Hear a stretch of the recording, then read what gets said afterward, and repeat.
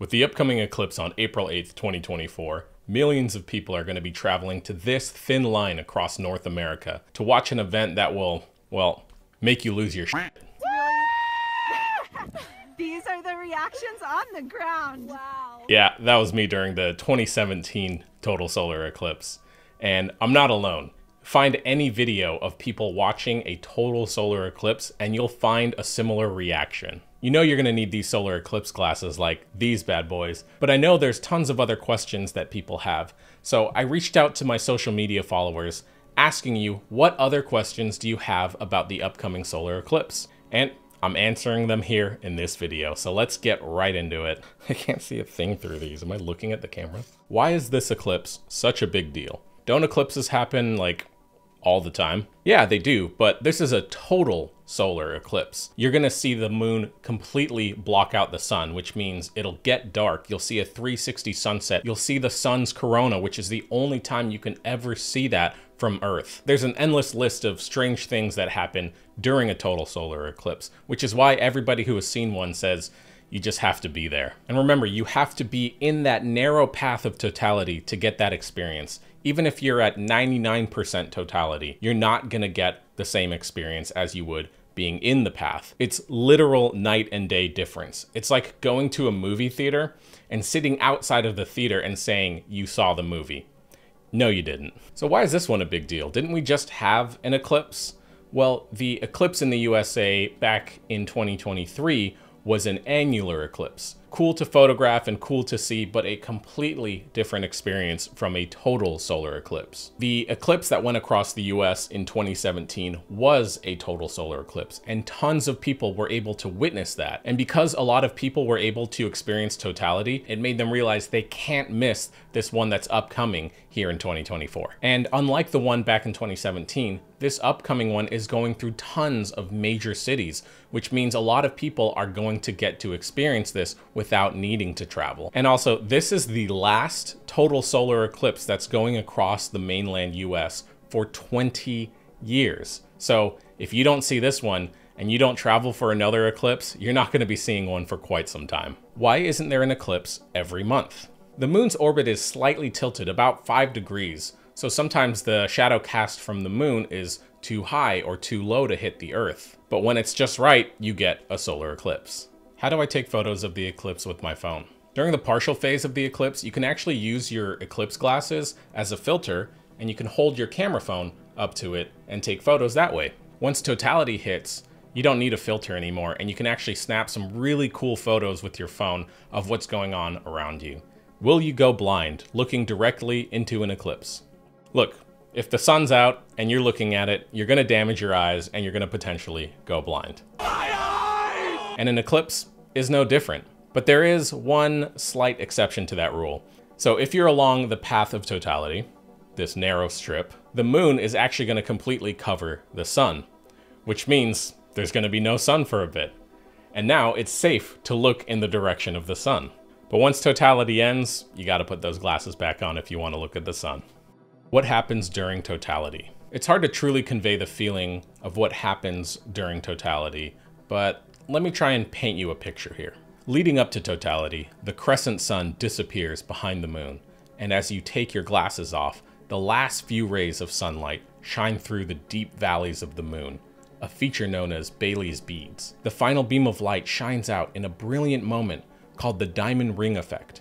A bright flash that only lasts a brief moment. Now you're in the shadow of the moon, totality, and a black dot covers where the sun was just shining, and the glow of the corona of the sun is now visible to the naked eye, extending outwards through the sky. The horizon has a distinct orange and yellow, like that of a sunset. The word awesome finally lives up to its true meaning in those few moments of totality. As the end of totality approaches, the second and final diamond ring effect bursts into view, and the sunlight begins to emerge once again. What happens if you're not in the path of totality? I urge everybody to get into the path of totality and to do everything in their power to make that so. But sometimes you just can't make that happen. You will still get a partial solar eclipse. The amount that the sun is eclipsed will depend on where you are in the world. With your eclipse glasses, you can still safely watch as the moon covers part of the sun. You can photograph the partial eclipse and get a cool time-lapse sequence if you decide to do that. If you look at the ground beneath a leafy tree, you'll see that the shadows created are these crescent shapes. This is a unique phenomenon that only happens during partial solar eclipses. Some people will take a colander and hold it up to the sun to see this effect happening in a more pronounced fashion. So even if you don't get to experience the total solar eclipse, you can still see a lot of strange things happening around you. Can you stay in the shadow by flying?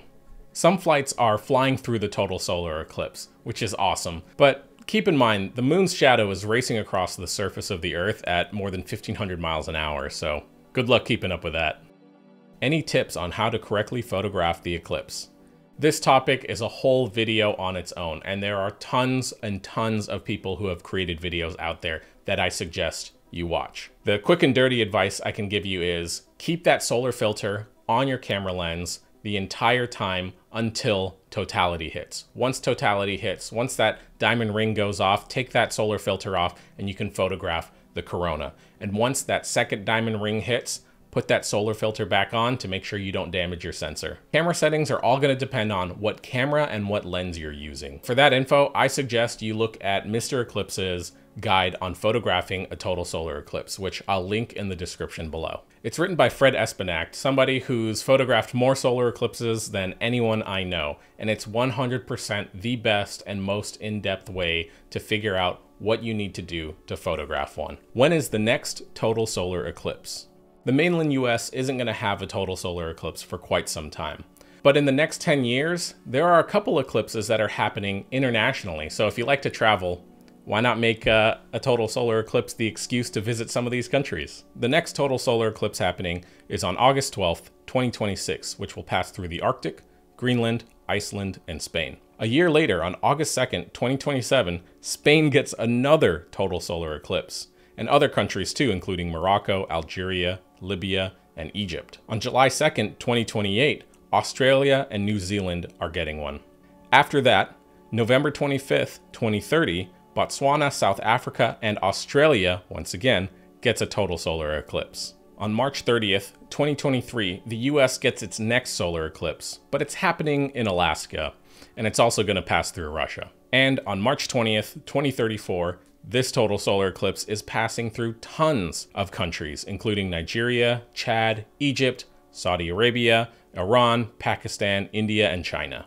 Is it the end of times? I made a video about these eclipse conspiracies and I'll link it in the description below. And I highly recommend you check it out if you want a good laugh and you want to see what these people think. I'm telling you right now, something is not right about this eclipse. This sign is not a coincidence. It is a call to repentance. If you believe we are living in the last days, follow or subscribe now for more. What was the longest solar eclipse ever recorded? The longest solar eclipse in the last couple thousand years lasted 7 minutes and 28 seconds, which was on June 15th, 743 BC. This record is set to break on July 16th, 2086, with an eclipse lasting 7 minutes and 29 seconds. Mark your calendars for that one. Because the moon is slowly drifting away from us, in about 500 million years from now, the last total solar eclipse will occur, making our current ability to witness these celestial events truly fortunate. How do I change the weather forecast? You have to do the anti-rain dance. It kind of sort of goes like this. Stupid. That's it, everyone. Just wanted to answer a couple questions about the eclipse. Get out there and enjoy it. I hope you have a great time, and we'll see you next time. Peace.